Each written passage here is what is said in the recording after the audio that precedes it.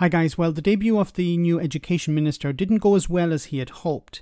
I call him the House of Commons hooligan, and this is something picked up also by the Speaker of the Chamber, Sir Lindsay Hoyle. Johnathan Gullis is now a minister, which means that he'll have to answer questions from the backbenches and from the opposition. He demonstrated on Monday that he's incapable of that. This man should be nowhere near the levers of power.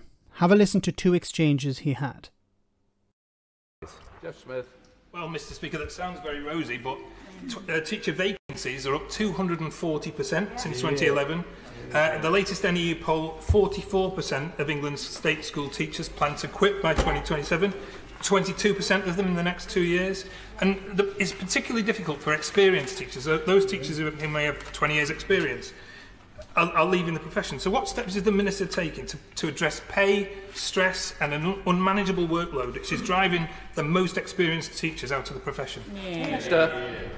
I thank the Honourable Gentleman for that great question, Mr. Speaker, because it is about being a teacher that's so important and positive, and it's a shame the Honourable Gentleman used this opportunity to be a bit negative about the profession, because when we're trying to recruit and retain staff, what we need is people talking up what a great profession it is to work in.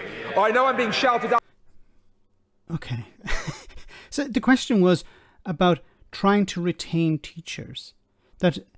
And the Labour MP talked about, and he received information from the National Union of Teachers, who said, look, we need to retain staff.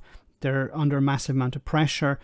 They're not being paid enough. We need to make their lives easier for them to be retained. We need to recruit new ones.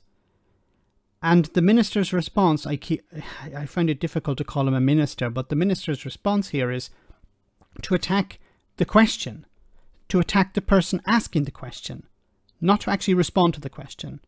Down with opposition bench for not a single year of teaching amongst them all. Yet 9 years over here and I get shouted down for simply being someone who worked on the shop floor. The lessons should be learned from the past. But let me tell the Honourable Gentleman what it is that we are doing. We're making sure the Honourable Gentleman's clear the £30,000 a year starting salary, which is amazingly competitive with the private sector. We're going to have the £181 million... With the private sector? What are you talking about with the private sector?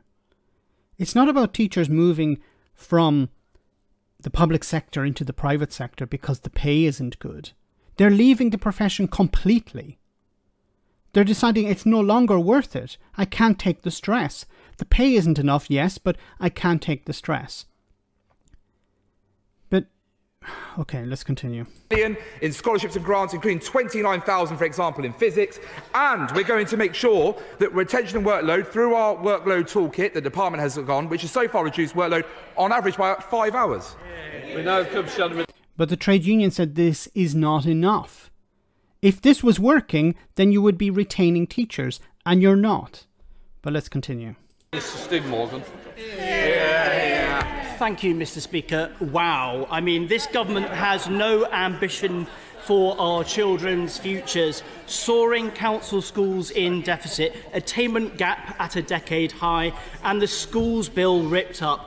But, Mr. Speaker, recruitment and retention of secondary school teachers, not just Prime Ministers, is in crisis. Estimates of DFE data suggest the government is set to fall 34 percentage points below its recruitment target. So can the Minister explain what specific action he is taking to stop the rot and how he will fix his own government's failure on this? Mr. Speaker, I'm very glad to see the Honourable Gentleman was let out of detention by the Standards Commissioner for his very naughty letter that he sent only recently regarding me. But let me be very clear, Mr. Speaker, that the Honourable Gentleman is making a point. I just say, we want better taste in the House. Being a minister, he's no longer on the backbenches, so his rhetoric needs to be of a minister. I know he's got that standing and capability. Come on, Minister. Mr. Speaker. This is what you're going to expect. This is what you have to expect from Johnathan Gullis. He's a backbencher. He's not a minister. He's about sniping from the sidelines. He's not about leading from the front. And notice here, I don't know what this letter was about, but it's irrelevant because he's there to answer questions, not to make comments about the members of the opposition. He thinks he's scoring some sort of goals here, scoring brownie points or whatever, but no, it doesn't work like that. You're there to answer questions, not to poke the opposition. he should not be a minister. It was a mistake making him a minister. What went through whoever was at Liz Truss, what went through Liz Truss's head to make this idiot a minister? So I don't know, with Liz Truss gone and Rishi Sunak taking over, whether he'll still be a minister. I hope it will not be the case. Hopefully he will be out. But this is just a demonstration of what Johnathan Gullis is all about. A bully, a charlatan, a hooligan. That's all. Let me know in the comment section, guys, what you think. As always, your comments are greatly appreciated. Thanks a lot.